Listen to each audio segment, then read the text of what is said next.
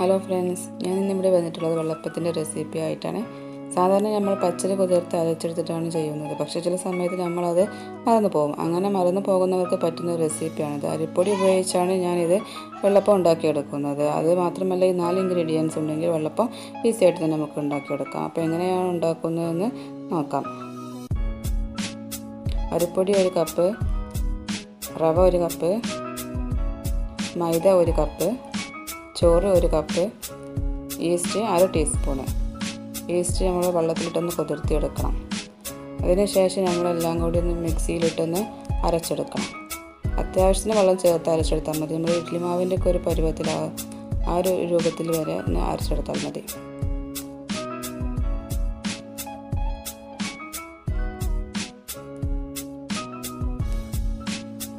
അങ്ങനെ നമ്മൾ മാവ് റെഡിയായി വന്നിട്ടുണ്ട്.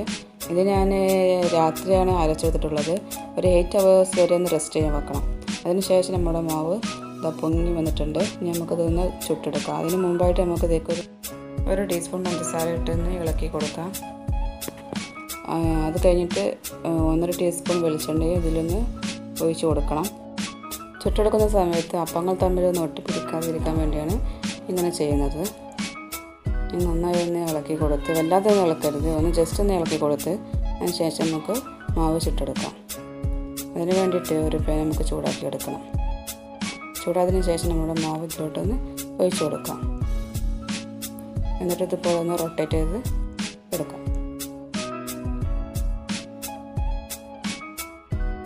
ഒരു 4-5 സെക്കൻഡ് വരെ ഒന്ന് അടച്ചു വെക്കണം. അതിനുശേഷം നമുക്ക് നമ്മുടെ അപ്പം ചട്ടിയിൽ നിന്ന് എടുക്കാവുന്നതാണ്. നമ്മുടെ ഈസി ആയിട്ടുള്ള വെള്ളപ്പം ഇവിടെ റെഡി വന്നിട്ടുണ്ട്. ഇനി പച്ചരി കുതിർത്ത് വെക്കാൻ മറന്നു പോയാലും പേടിക്കേണ്ടതില്ല. ഈ 4 ഇൻഗ്രീഡിയൻസ് ഉണ്ടെങ്കിൽ രാത്രി തന്നെ നമുക്ക് മാവ് അരച്ച് വെക്കാവുന്നതാണ്. പിന്നെ ഒരു കാര്യം പറയാനുള്ളത്, എല്ലാത്തിൻ്റെയും അളവ് ഒരുപോലെ ആയിരിക്കണം. അളവിൽ വ്യത്യാസം വരാൻ പാടില്ല. മിനിമം 8 hours എങ്കിലും റെസ്റ്റ് ചെയ്യാൻ വെക്കണം. എല്ലാവരും ഇതൊന്ന് ട്രൈ ചെയ്ത് നോക്കണം. നിങ്ങളുടെ അഭിപ്രായങ്ങളും നിർദ്ദേശങ്ങളും കമൻറ്റ് ബോക്സിൽ ഇടണം. എൻ്റെ ഈ വീഡിയോ ഇഷ്ടമായെങ്കിൽ ലൈക്ക് ചെയ്യാനും ഷെയർ ചെയ്യാനും മറക്കരുത്. പിന്നെ നിങ്ങൾ എൻ്റെ ചാനൽ ആദ്യമായിട്ടാണ് കാണുന്നതെങ്കിൽ സബ്സ്ക്രൈബ് ചെയ്യാനും മറക്കരുത്. അപ്പോൾ ഇൻഷാ അല്ലാഹ് പുതിയ വീഡിയോസുമായി കാണാം.